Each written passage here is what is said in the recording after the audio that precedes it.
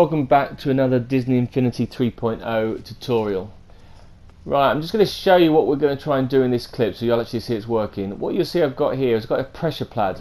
When I press on that, it tells me that I don't have the generators working to fire the laser cannons. So I need to go and get some power. So I'm going to go and collect these 3 battery cells. Right, as soon as I collect all 3, you'll see it count up. Dun, dun, dun. I get my 3 power cells. My generators are now powered. I'm now going to run back to my button, which will now mean I can fire my laser cannon. So if I stand on there, the laser cannon will fire. It looks dead cool. Okay, quite pleased with this one. So it looks really good, and we'll have the explosion killing whoever's attacking us. And it's on a repeat charge while I step on it. Now, as soon as I step off, it stops firing. So what I've got here is if I pick up a rock and try and throw the flipping thing onto it, which is never easy. Can't do it. Oh, I nearly had it there. Let's just drop it down. There we go. Push it across a little bit. That's it. It's going down. So now the rock is firing, and we now have our laser effect on the screen.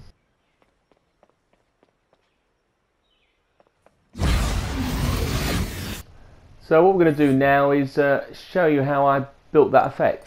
So I'm just going to go to my toys. Go back to my filtered, and if I just go to my creativity toys, and just one below that where we've got our gameplay toys, there is a tool here which is like it looks like a battery from Guardians of the Galaxy playset. I'm just going to put these 3 objects here, and there are loads of different types, but what we're going to do is we've got 3 little objects I want the user to collect. Now the tool I'm also going to need is a counter, because I need to count how many times I've caught these objects. So I'm going to put a little button on here, and I'll have my counter set, and when that counter reaches 3, I'm now going to go to my Origin toys, go to the Rise Against the Empire, and I'm going to bring in my generator.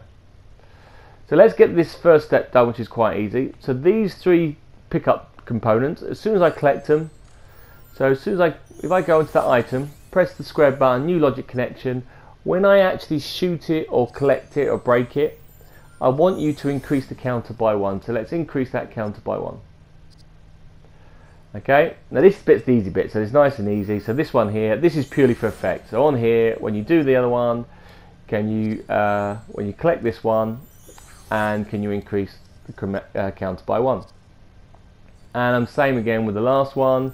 So when you break that or collect it, so new logic connection, broken or collected, press the square button on there, and then what I like to do there is I would like to increment that by 1.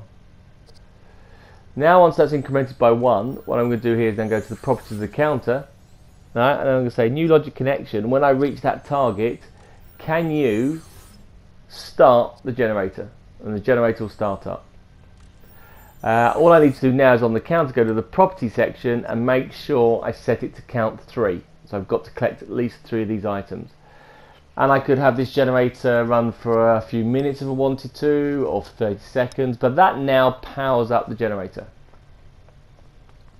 So that's just purely for the effect of us using the collection process of collecting items to make something happen. I don't think I've used that in any of my clips. Right, so what I'm going to do is going to go back to my creativity toys, and I'm going to bring in something which is slightly a bit weird. I'm going to use in a logic gate. So let's bring this logic gate in, hold on. Make sure I go the right way. Where is it? Here we go. Now with logic gates, what they do is they are permanently open. So whenever you start a level, they are always switched on. So what I'm going to do here is that I'm going to put this logic gate connected here. And what I'm going to actually have is that as that gate is open, I want the reverse to happen. When that door is closed, then we know the generator is working. So let me just bring in a connection here. So we're saying, right, once I've got the target reached, can we close the gate? And like I say, all logic gates, when you load up a level, are switched open. So the only way I know that we've actually got the generator working is if that gate is closed. That's the logic part, yeah? So what I do is if I go in and get a pressure pad, so let's bring one of these pressure pads in. I'm just going to move that across, just chuck that out there. Okay. And on that pressure pad, when we press that, we're going to get the same message. I'll use this stone for a bit later, as you saw in the beginning clip. So let's also then go back up and let's get my text, which I don't think I've used this yet in any of my clips. So let's put a text tool here and to guide the user. Okay. So recapping again, yeah, logic gates are always open. So therefore, when I press this button, if I haven't clicked the pieces, so when I activate that button, that's the property, can I send a signal to the logic gate? Yeah, can you send in an input signal? Okay, so I'm going to go down and put an input signal in. Now, on that scenario, if that gate is open, it means we haven't generated the door. So therefore, new logic connection on the logic gate. If there is an output, we know we haven't powered it up. So let's go to the text message and display message 1. Okay, and let's configure this message. Now, when I've done messages, I've played around with different times, and you can have them time up for 30 seconds. You can set your time screen up. So I'm just going to go to the properties of the text box 1, and I'm just going to change that now to say you need to power the generator. Okay. But what I found was if I put 5 seconds or 4 seconds, when different people play the level, some read it quicker than others. I didn't realise there was a message or missed the point or were distracted. So the option I tend to use now with all my text messages is a confirmation. And what that basically does is the user cannot proceed until they confirm they've read the message. Okay, so if I go and test that for us now, as we walk over, yep, we press that button, it comes up and says, right, you need to power generator. Can't do anything, can't move, can't do anything until I press X to continue. And that means any abilities people playing the game will be able to read that and understand what they've done. So now, before I put in all the other tools and components we need, let's bring in the objects of the laser cannon. So what I'm going to do is I'm going to go down to decorations and I'm going to go and choose that fancy terrain. And the one I actually want is number 4, which is for the laser cannon. And I've just twisted that round. I'm just going to bring this here. So this is the laser cannon. And I've shown another video clip how to do this. So now I've brought in the tree. You go, that's not laser cannon. If I now point to the tree, because it's the fantasy landscape, if I now use my palette tool, I can change it to whichever terrain I want. As you'll see, I've got the Hoth terrain, and for landscape 5 it will put in a laser cannon. And I say I've done another clip showing you how to use the different types of landscapes and terrains, so have a look out for that on my channel. So what we're also going to do now is need a few other little tools. So let's go back to our creativity toys. Let's choose the basic ones first. So what we're going to do is the first one we come across is going to be, let's have a look, the path creator. Let's create this one. This is where the beam of laser is going to fire through. Now I can't get it to line up exactly, and as it happens quickly you don't tend to notice. So I'm just going to place that there, and I'm now going to draw a distance of how I want my laser beam to fly along the line, trying to keep it as straight as possible. So I want a reasonable length of distance on the screen, so I'm just going to place that into the ground. So the laser beam is going to fire there down on the ground and shoot at the base. Alright, so now I've got that, I need my locators. Now I need 3 effects of my locators. Now this one I'm going to keep away from the path tool, so I'm just going to click this here. We're going to move it later, you'll understand why, just so it gets very close together. And I'm going to put this one above, so you see I just can get it, I can get it just above the path tool. And the third one we're going to float over here, but that's the one we're actually going to attach to the path. But while I need to be able to point to it without getting mixed up, I'm going to keep it to one side. Right, so let's now bring in the other tools that we're going to need. So they're all the objects we need to control, so let's go across. The first thing that we're going to need is a repeater, because I want the laser beam while it's pressed to keep on firing it through. So not that one, it's the repeater. So bring the repeater and I'm going to bring this down here. So bring it down. So that's going to fire a repeater on the screen, so I'm going to drop that in, that's fine. Once that repeats, that is going to then create an effect. The first effect is going to be like a glow around the cannon, like it's charging up.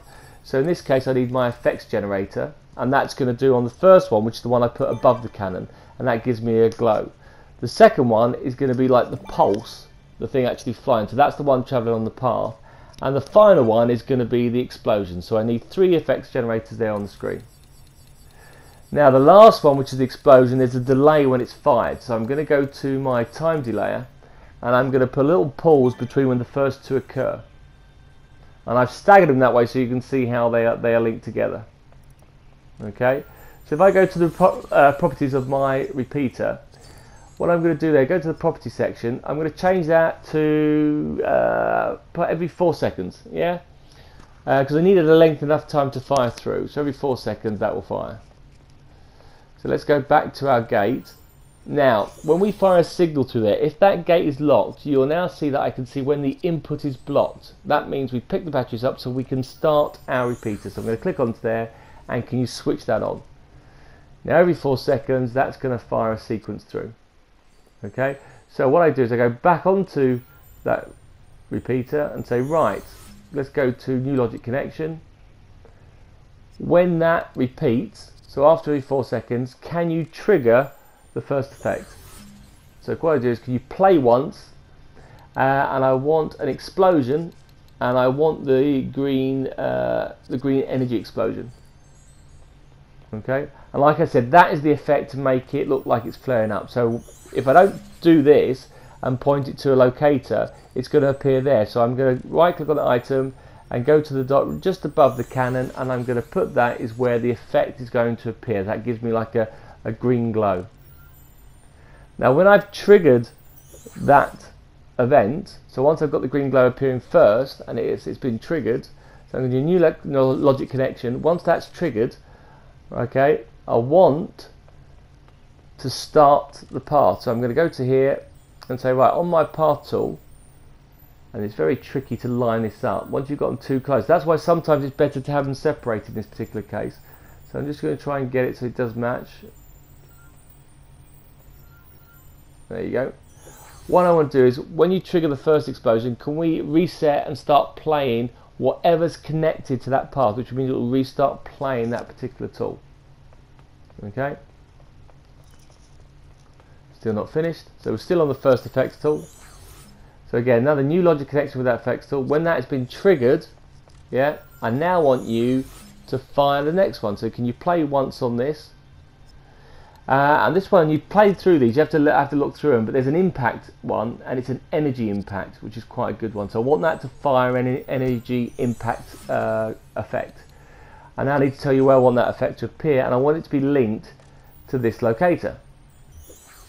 Right, so I can reach that, and that's where I want that effect to appear. But that locator needs to be travelling on this path tool. So I'm going to point to the locator, and I'm going to do new path connection, and I'm going to link it to this path if I can reconnect it again.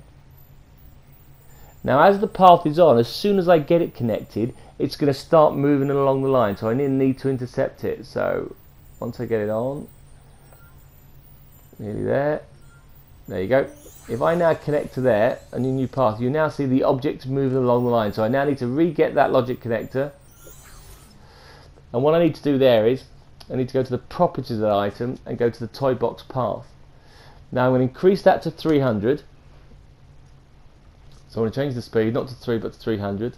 I want the explosion to go in the line of because it's going in a downward angle, and I want it to play and do once. So I don't want it to keep looping, just playing once. So that now has got the explosion traveling along the line, and when it gets to the end it will stop. So as you see, it goes all the way to the end and it stops. Now that's where I wanted the explosion to appear, and I couldn't do it because that would be in the way. So what I need to do now, I need to go back to my other trigger.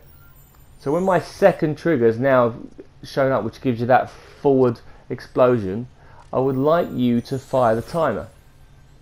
Okay, and I'm going to say, oh, start that timer off. Now that timer, we're going to give it a 1 second delay, but when that is complete, yeah, I want you to fire the last effect, and I want you to play once, and yes, you've got it. I've got my huge explosion that I like.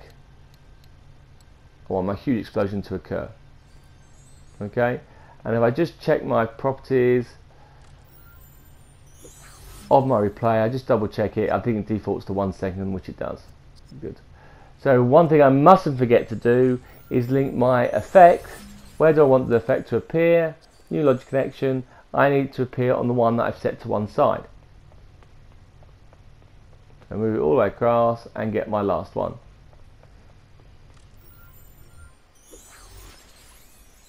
Excellent. Now I've got those all connected up, I can now move the final effects. So So if I go to my locator, I want to move that location to the center of the shot, which is there. And as you'll see, they lay over the top of each other, so you can't actually edit them once they're done. But that's now done, and they're now connected.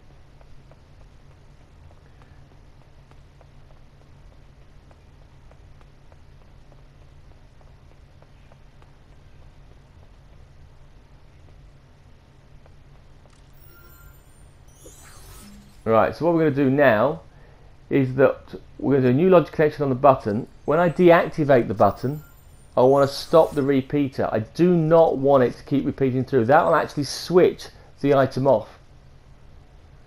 So when I press that button, when I walk off it, it deactivates it, stop the repeater, and the cannon will now stop working. Okay, this will tell me I need the button on the screen. But the issue here I'm trying to show you is that when you come off, I want the actual object to occur, so I've collected those particular items. So as you can see, I'm collecting those items on the screen. My generator is now powered up.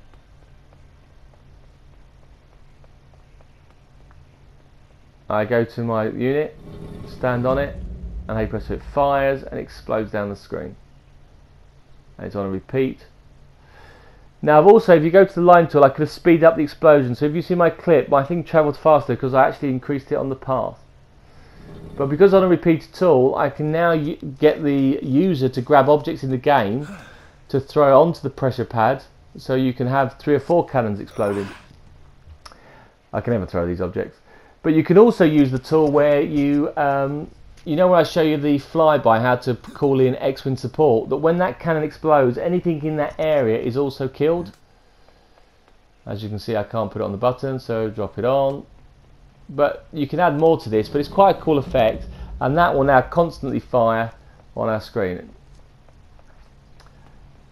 I hope you like this. I hope you find it of use and add it to your toy box.